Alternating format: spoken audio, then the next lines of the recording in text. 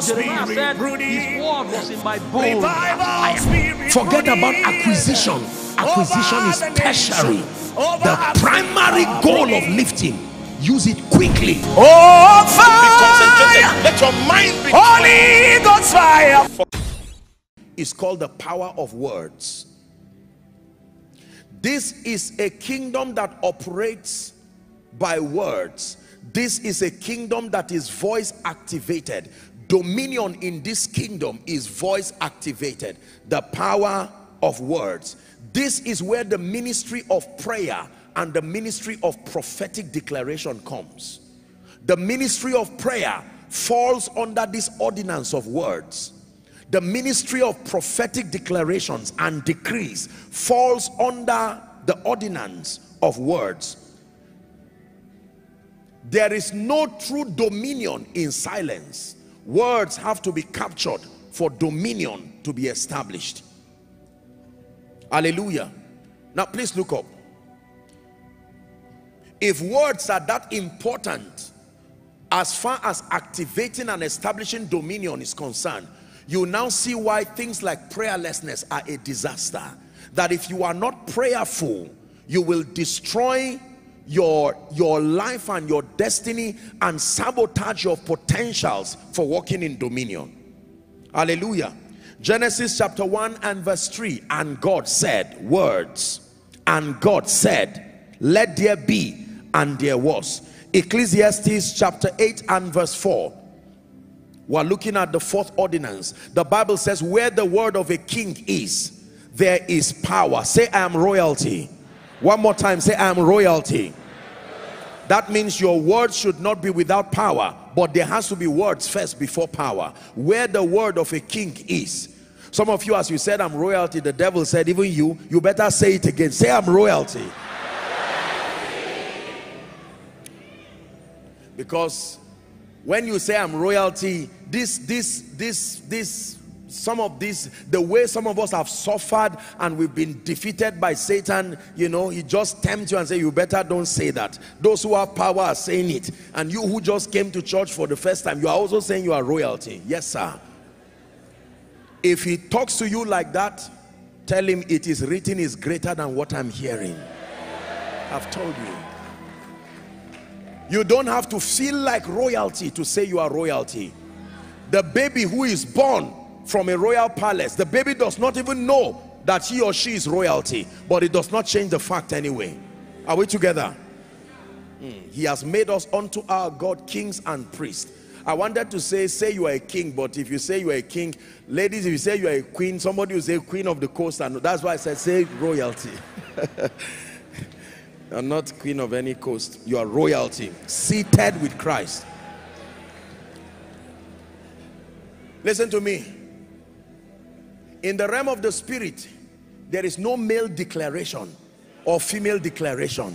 There is no male prayer or female prayer. Are we together? There is only prayer that works or prayer that does not work.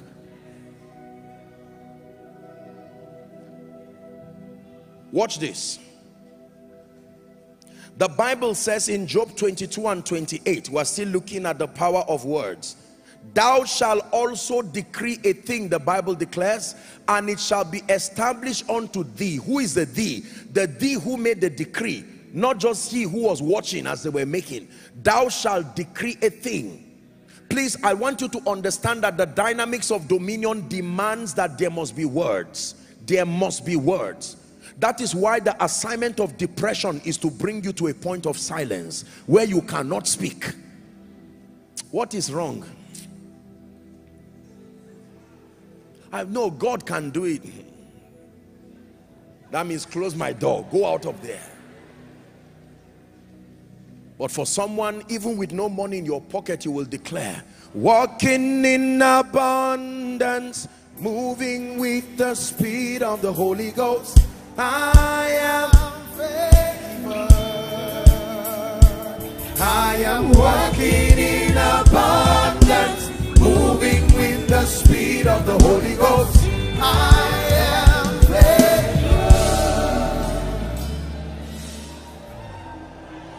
In the name of Jesus Christ. Words. Write this down, please. In Mark chapter 11, when you read from verse 12 to 14 and then you go to 20 to 24, just write it for reference. Mark 11, 12 to 14 and then 20 to 24. This was when Jesus came and saw a fig tree that had leaves but no fruit, and he cursed it and said, no man eateth of you again. Hallelujah. And then remember, from that, according to Mark's account, he went to flog people in the temple, and then when they returned back by the morrow, they found out that the tree was withered. And they said, Master, you said this and it has happened. And he began to speak to them. He said, if thou shalt say to this mountain, be ye lifted and cast yonder into the sea, and believe with thy heart that that which you have said will come to pass, you shall have it. Is that true? And then it says, what things soever ye desire, when ye pray, believe that thou receivest it and thou shalt have it. James chapter 5, the full text is from 13 to 28, but give us verse 15 just for the sake of time. James chapter 5, the Bible says the prayer of faith. Somebody say the prayer of faith. That means not every prayer is answered. When you begin to read from verse 15, verse 13, the Bible says, if any man afflicted, he said, let him pray. Most believers pray. But there are prayers that do not, they carry a lot of energy perhaps, they carry a lot of speaking perhaps, but they may never produce result. Back to 15 please. It says the prayer of faith. That is the prayer that saves, that is the prayer that raises up, and that is the prayer that brings intervention. The prayer of faith shall save the sick, and the Lord shall raise him up, and if he had committed sins, they shall be forgiven him. The prayer of faith. You know what the prayer of faith is? The prayer of faith is word-inspired, word-based prayer. One more time. Word-inspired, word-based prayer. Not emotional prayer. Not God, I have come. If you keep watching me like this, I will also watch you. It's just the mercy of God you need at that point, not answer to prayers. Because remember, God loves you so much, he gave Jesus for you. But I taught you that he is bound by his word. All of these sentiments we whip up in the place of prayer, we think because we are touched by our own sentiments, it means that God is touched. No, he's touched with the feelings of our infirmities, but he only responds to his word. That's what makes him a God of integrity, that not even his feelings can change his action. The Father saw Jesus dying and was touched, and yet did not do anything, because at that point he was sin. That is what makes him a God of integrity. So if you think by just whipping up emotions, God will somehow find a way to continue to vindicate you, you may be in trouble. You need knowledge, you need faith. The prayer of faith will save the sick, will raise him up, and will bring intervention. Most believers pray, but the basis of our prayer ministry is emotions or just shouting up and down. Once you are not praying in tongues, the next thing you should be doing is praying word-based prayers. Father, thank you. Your word declares that I should come to you boldly. Now I have come, and that in the name of Jesus. I ask this and that. The Bible declares what things soever I desire. This is what I desire. The Bible says I should not be anxious for anything. I decree and declare that in the name of Jesus, I reject anxiety. I bring before you these petitions. The Bible says in Philippians 4 and verse 6 that I should be anxious for nothing, but in everything by prayer and supplication with thanksgiving I should let my request be made known. Father, I bring before you this issue of rent. I know that you are faithful. I obtain wisdom to know what to do. You are praying. Are we together?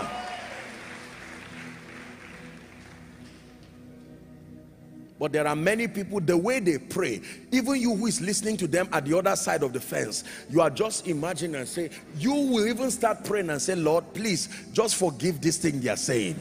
Use my intercession to help them. And the danger is that when God keeps showing you mercy in ignorance, you will think it is the excellence of your approach that brought the result. So he will leave you so that maturity can step in. It's why a lot of new believers pray nonsense and still get answers. And then later God says, no, no, no, no, no. You have to rise and strive. Remember our teaching to strive for mastery. And for that, pray properly. Are we together? That prayer, people pray in front of food. Some have food and it's wonderful. But that's just to help children. You are an adult, you approach that way, it's ingratitude. You have to settle down and understand how the Bible, maturity. Maturity. Maturity.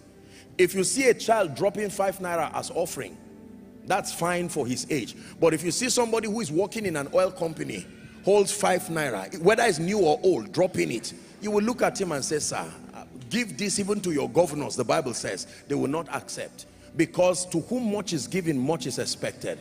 God is challenging us tonight. If you want to walk in dominion, then we have to obtain grace from God. Are we together? To be people of word-based prayer and word-based declaration. Jeremiah said, his word was in my bowl. Forget about acquisition. Acquisition is tertiary. The primary goal of lifting, use it quickly. Oh, fire! Let your mind be Holy Ghost fire.